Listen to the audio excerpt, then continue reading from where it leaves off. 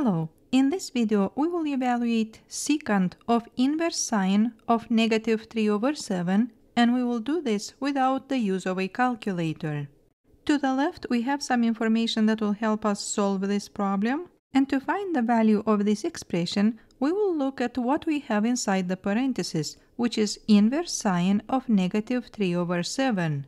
The range of the inverse sine function is anything from negative pi over 2 to positive pi over 2.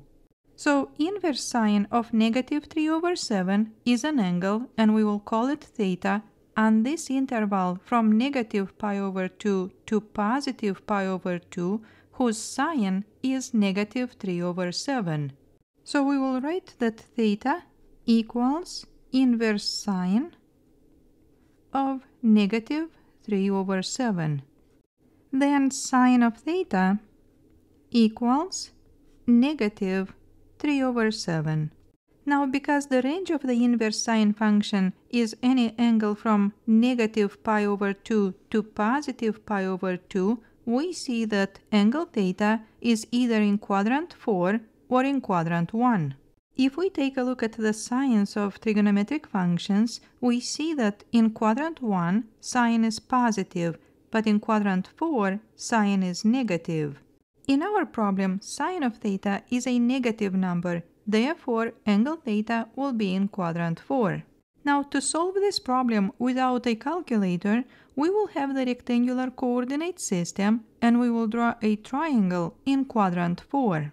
So here we have the rectangular coordinate system, and angle theta will have the vertex at the origin and the initial side along the positive x-axis.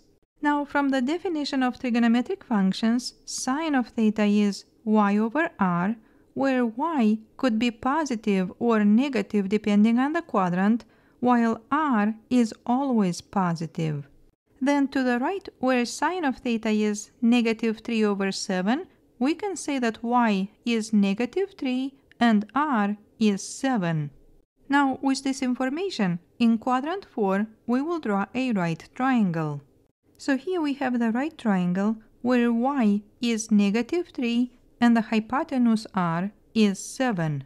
Now, angle theta is the angle that we need to use to find the value of secant. So again, we need to find the value of secant of angle theta. By definition, secant of angle theta is r over x. So again, secant of angle theta is r over x, and we know that r is 7. Now, to find x in this right triangle, we will use the Pythagorean theorem. And keeping in mind that in quadrant 4 x is positive, we will have x equals square root of r squared minus y squared. Then x equals square root of 7 squared minus negative 3 squared. 49 minus 9 is 40, so x equals square root of 40. And we can simplify this radical by writing 40 as a product of 4 and 10. And square root of 4 is 2, then x equals 2 square root of 10. And now let's replace to find secant. We will replace r with 7 and x with 2 square root of 10. We can also rationalize the denominator by multiplying the numerator and the denominator by square root of 10. Then the result will be 7 square root of 10 over 20. So here square root of 10 times square root of 10 is 10, and 10 times 2 is 20.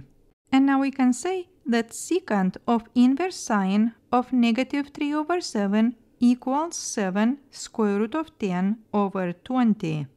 I hope you enjoyed this video. Please give me a like and come back for more math.